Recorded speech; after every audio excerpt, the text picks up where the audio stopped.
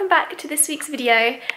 Today I thought I would show you a bit more of Bath itself, because in my recent videos I've been going to different villages around Bath but not actually showing you the city, which is very beautiful. Lots of tourists love to come to Bath for many reasons. It's filled with lovely Georgian architecture, it's used in many films and things, and today I'm planning to show you around the Abbey because there's a cathedral in Bath which is very beautiful and very old, and also to go to Sally Lunn's, which is really famous for its Bath buns, and I'll tell you more about that later when I'm there, but that's the plan for today, so let's go. Located right at the heart of the city, the impressive cathedral of Bath Abbey towers right beside the Roman baths and contrasts the otherwise Georgian style found elsewhere with its Gothic medieval facade. The building is Grade 1 listed and has always played a central role in Bath. Even today, it is a place not only of worship, but of concerts, lectures, and a range of other ceremonies.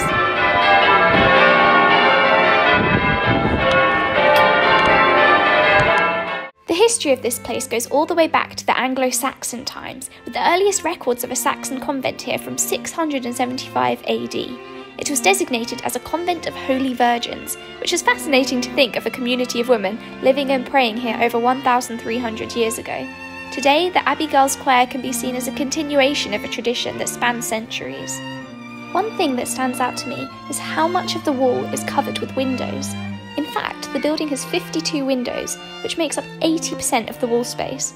When inside the building, this gives an impression of lightness, and the play of light on the stones and carvings is beautiful. From the outside, I have always thought that it makes the building look rather like a lantern. Bath Abbey is mainly celebrated for its fan-vaulted ceiling, which is considered as one of the finest examples of fan vaulting in the country. We have the Virtue brothers, Robert and William, to thank for the masterpiece. They were builders to King Henry VII and constructed the ceiling during the early 1500s. However, if you have a sharp eye, you will notice that one end of the ceiling is a bit different from the other. This is because they never actually completed the work, and the ceiling wasn't finished until much later during the 19th century. When I visited the Abbey, I went on the tower tour, where visitors can go behind the scenes and explore the roof, the clock, the bell-ringing room, and climb the tower, all whilst learning about the history of the Abbey.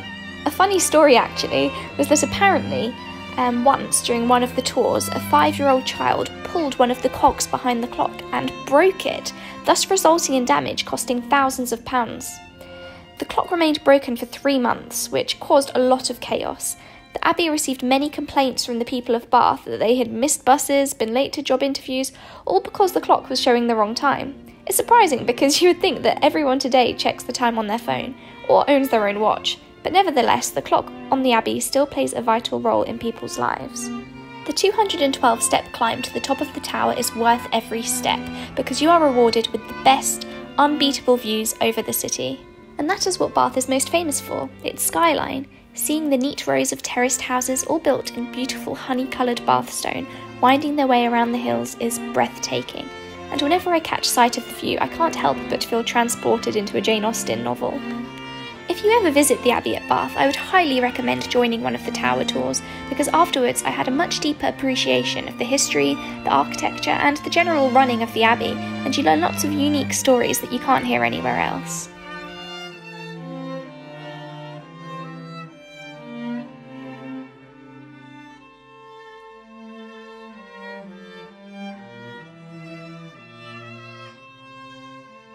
Just outside to the south of the Abbey is the Rebecca Fountain, erected by the Bath Temperance Association in 1861.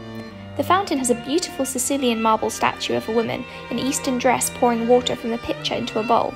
But what I find amusing are the words chiselled into the marble. The words, "Water is best," are stretched along the front. Apparently the fountain was supposed to encourage against and help prevent drunkenness, but I just find it rather funny. So I've made it to Sally Lunn's, which is the oldest eating house in Bath, and I'm going to go in there for a bun and we're going to have lunch with my mum, and I'll show you what we get. But basically the buns, they used to serve them instead of plates, so they'll put the dinner onto the buns. It's really interesting, and I'll show you what it looks like.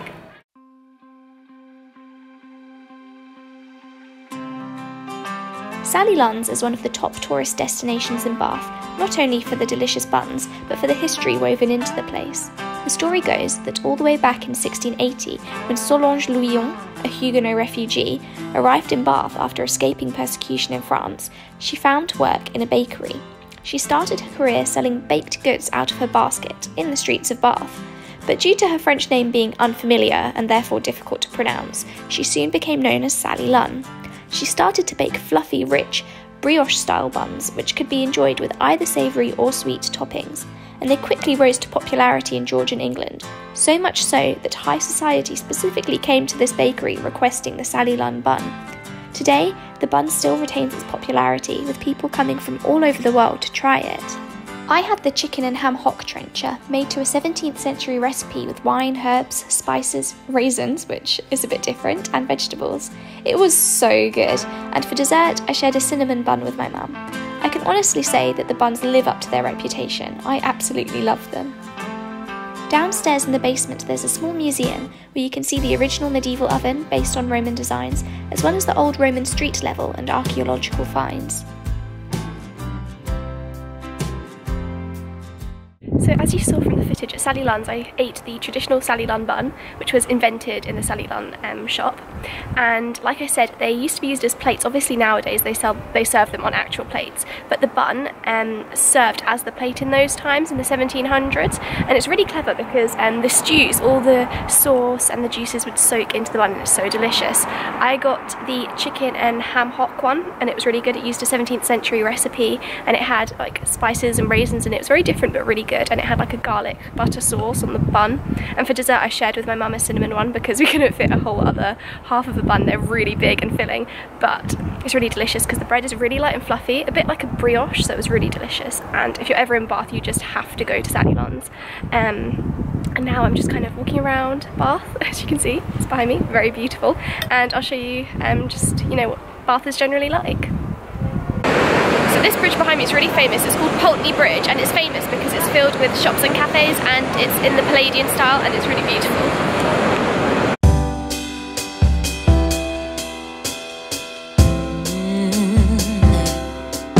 Oh, I'm slipping away,